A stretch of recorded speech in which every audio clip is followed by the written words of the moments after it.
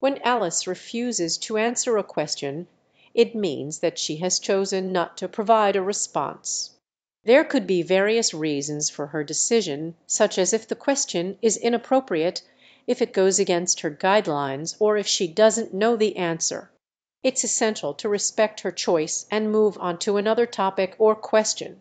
Learning is a collaborative effort, and sometimes it's okay to not have all the answers right away. Keep exploring and asking questions, and you'll find the knowledge you seek.